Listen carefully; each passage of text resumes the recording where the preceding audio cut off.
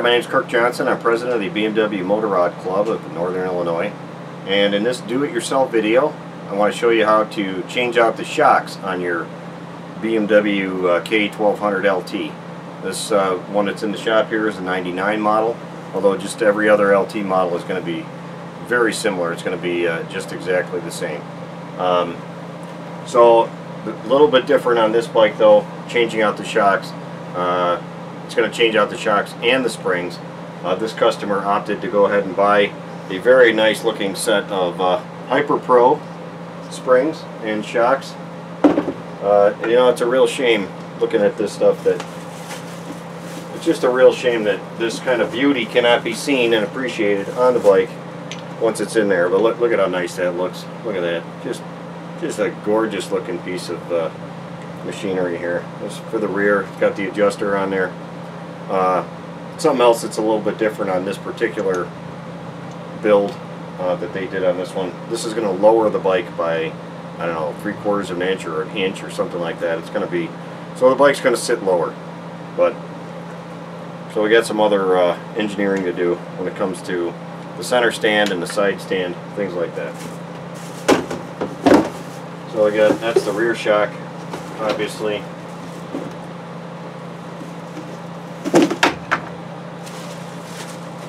And there's the front shock right there. Front shock assembly with the nice Hyper Pro springs on there. Anyway, in order to start this project, you have to, of course, you have to remove the covers on the bike. You got to take off the Tupperware. If you've never taken off the Tupperware before on the bike, I would definitely recommend you check out one of my other videos. One of the first videos I did that demonstrates how to take off all the Tupperware on the bike. So take off the Tupperware. You got to expose things. You'll have to get over, you may not have to remove this, the one side panel that is by the grab handle.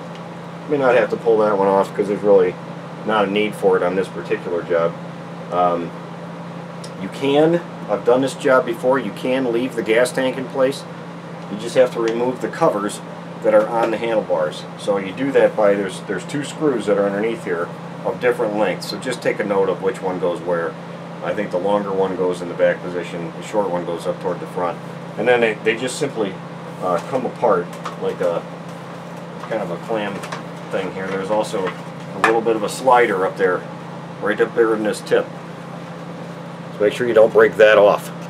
So pull it backwards when you lift this up, and you can see it just comes off. So we're going to have to pull off these bottom pieces as well. Now inside, the mounting is inside there. You'll see where they're attached. They're just attached in two places, and then this bottom plastic will fall away, and then we'll be able to get the rest of this piece off.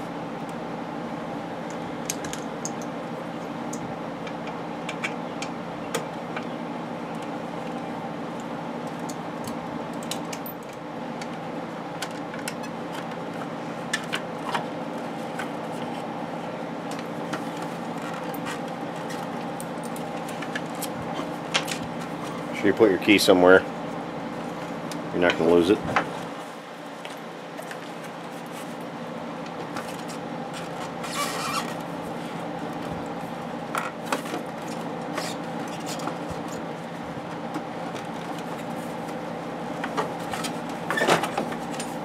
So there's the cover.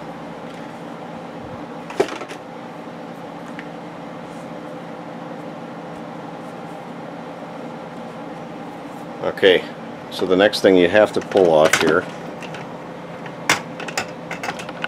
they don't make it easy. You have to pull off this part right here. I can't really see that. There we go. So this part here, this rubber that's on here, goes around the, around the gas tank. You got to pull this part off, and this framework, so you can get to that bolt. So we're going to remove that next, and maybe I can just pull it up. I think we just pull this and maybe lift this up. I don't remember. We don't have to remove it from the bike all the way, but we do have to remove it enough so that it's out of the way. So pull that off. Okay, I'm going to try to get the fork tubes. Once we loosen these up, you can see the bottom of the shock right here underneath this thing, sitting right here. inside of this A-arm. We're going to pull the fork tubes down really hard. I don't remember, it's been a while since I have done one of these jobs, so can't remember if I got to remove the rear tire in order to make more room to be able to fully extend these fork tubes out. Also, the other thing to watch is right there is your brake line. So you may have to pull off, if you can't, when you pull these down, if you look like you're putting a lot of tension on that brake line, go ahead and dismount the brake lines from the fork tubes. There's a little hex screw back here, and there's a nut on that side. And they just pull off of the brackets, and then they're just going to hang loose. Just make sure that they're not being overly stressed, especially if you have these very old antique rubber tubes on there, like this customer does. So again, we're just going to pull this. You're going to see that this part will actually fall away enough so that it will get the bottom out. Also want to take off, go ahead and before you even start loosening all this stuff up, you can go ahead and pull the nut off that's on the top shock mount. So just go ahead and remove that one altogether.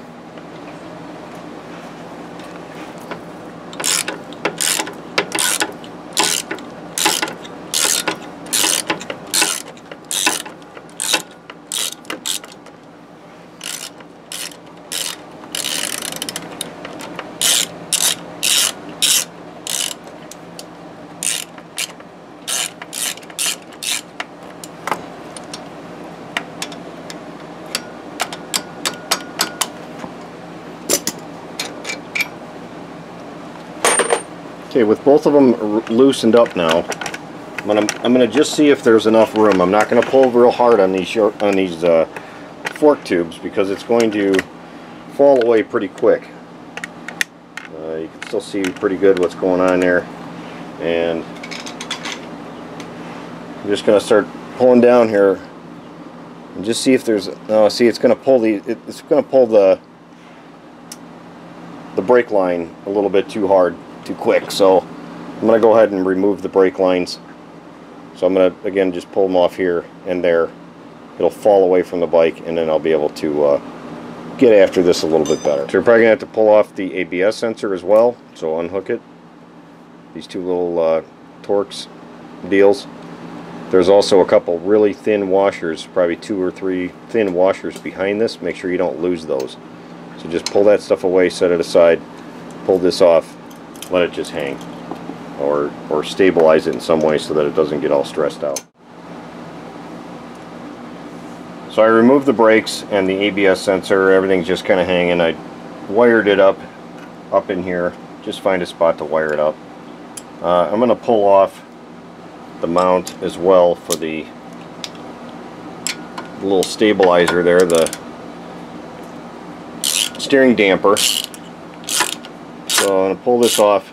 This steering damper is leaking really bad, so I'm going to service that while I got this thing all apart. It probably has hardly any oil left in it anyway, because it looks like it's all leaked out all over the front forks.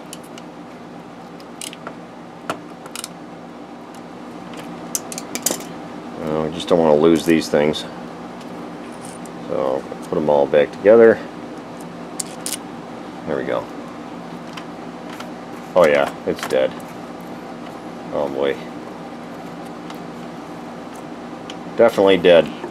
Okay, we'll get that out of the way. Now everything's out of the way, I'm going to be able to pull down on the forks and then lift up the shock inside there. I don't know how good I can get, if I can get a good angle on this thing. I'm just going to pull down on the forks here. Lift up, pull down. Okay. Go. There should have just enough room to get this sucker out of here.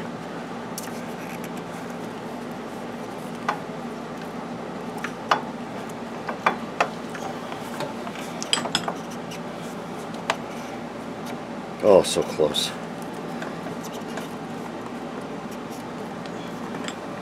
There it is. German engineering. There it is. Told you, you can get it out. Didn't even have to pull off that bottom cover. So there's the old shock. We'll get the new one going right in.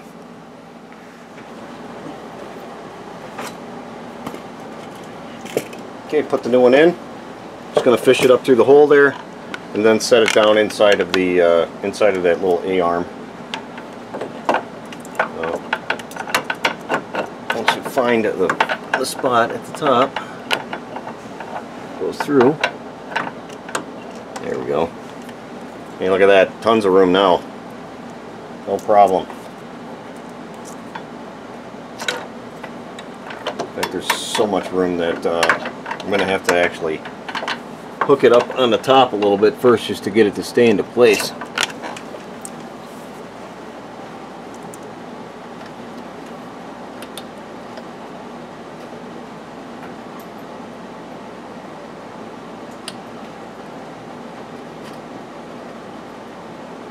Now the difference with this shock versus the old one, like if you're gonna just change out springs on your old shock here, you got that little hex end right in the very end of it that you gotta hook on there like with a crow's foot so that so it doesn't rotate. This one doesn't have that. It's actually got a big nut at the top, so it's not going to move. It's also reversed as well, so it's kind of an upside down shock compared to the one that you just took out. So this one, the shaft orientation is going up. The new one it's going down.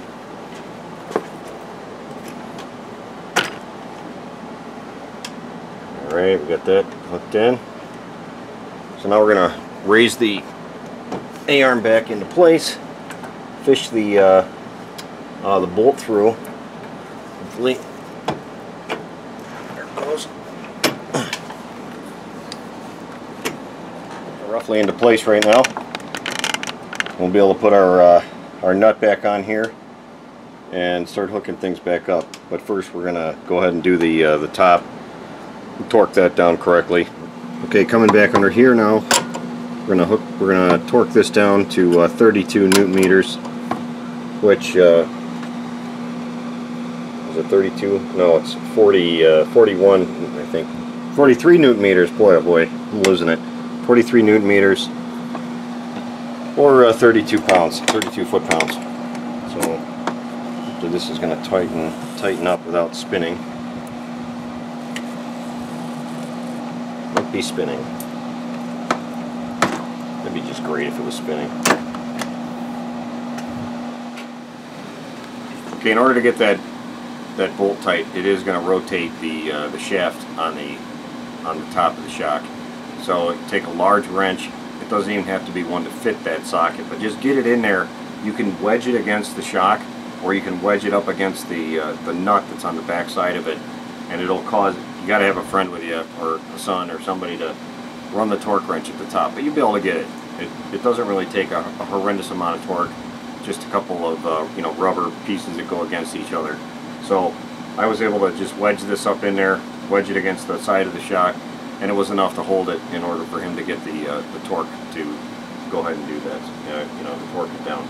So now we're going to torque down the bottom side here, and then start getting ready to do the rear.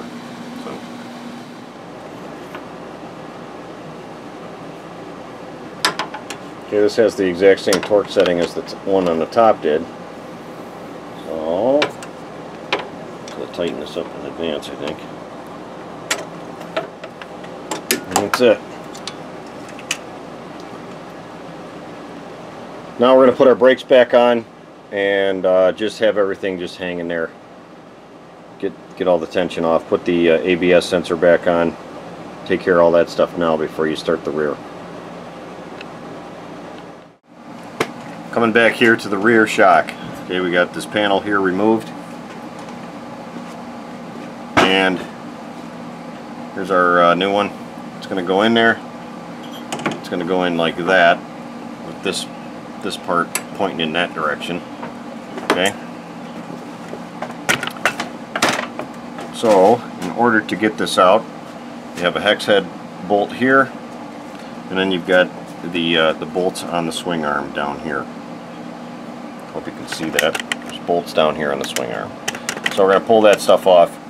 And there's also on the back side of this nut, the nut that's holding in this particular bolt, there is a little round cap on there, and I'll show that now. Down inside here, not this cap, but the cap underneath it, you're going to have to pull that cap off, so you got to get a screwdriver in there and pry it away. Now, there's a really good chance that you're going to lose that cap, because it's going to fall down inside somewhere where you're never going to see it again.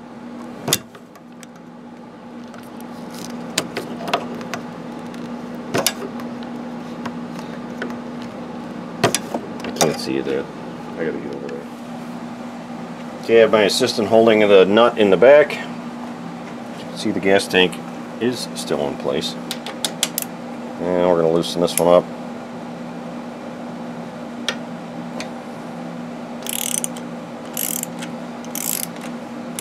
You got to be real careful so you don't lose the nut on the other side of this thing. Coming off. Certainly loosening up. Yeah, it's coming. Yeah, she looks better. Good.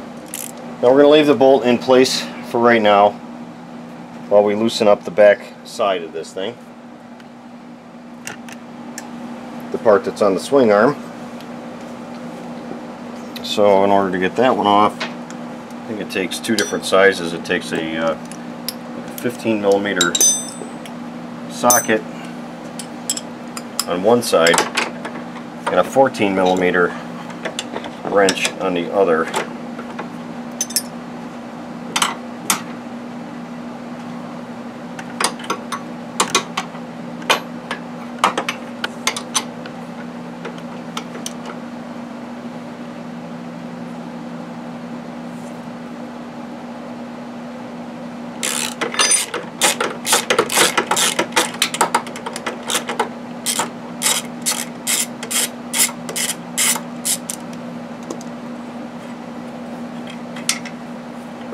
Okay, so now in order to get these out, obviously there's going to be a lot of tension here with the weight of the bike.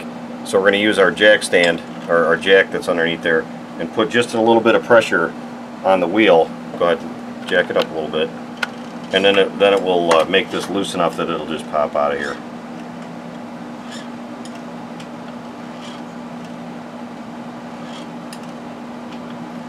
There it goes. Always amazes me working on these bikes that, you know, they're such big bikes, yet they have no room at all to work. Okay, now we got to pull off the adjuster here so we can fish everything through.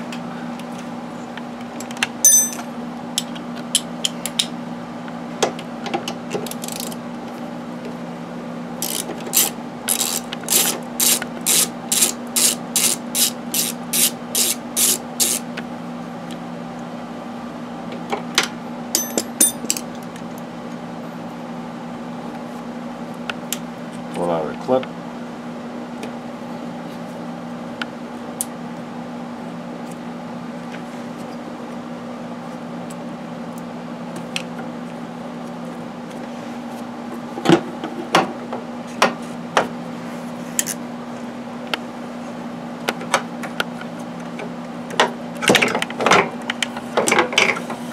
There it is.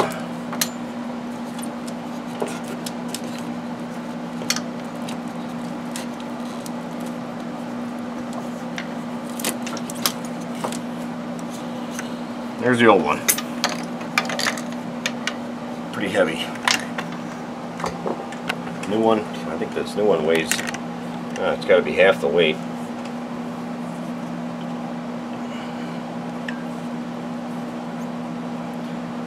So, fish our back through here.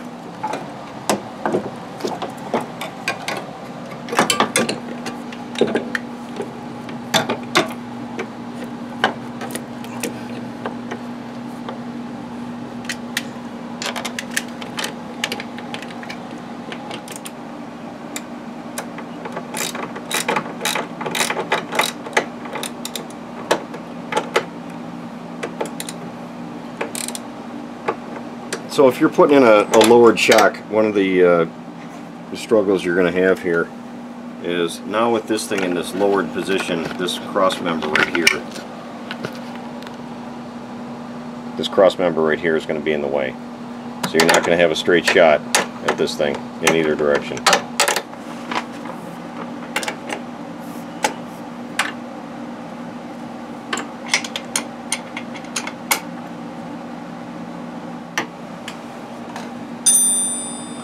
Okay, now we got to just put the nut back on in the back there, torque this down to 32 pounds on the outside here, and that thing is installed. Then we'll have to reinstall this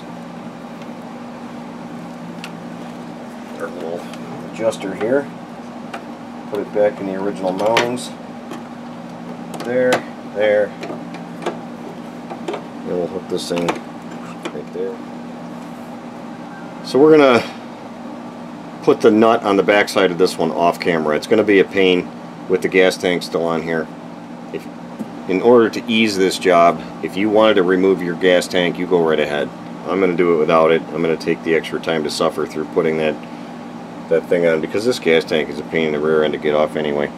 So anyhow, that's where we're at, and that's how you change your shock out. It's once you get this torqued down to the proper spec, go take it out for a ride, see how you like it. This one's gonna, like I said, it's gonna be a little bit more work. I'm gonna have to cut the have to modify the center stand, gonna have to modify the side stand probably just to get this one done. But this video really is just demonstrating on how to change out your shocks. It's really not that hard of a job. I don't know, it seems like the more I do this bike, the less and less things really are hard on it. It's just time consuming. So hope you enjoyed this video. Thank you for watching this, and hope to see you out there riding. Also check out our club at IllinoisBMWRiders.com. Thanks a lot.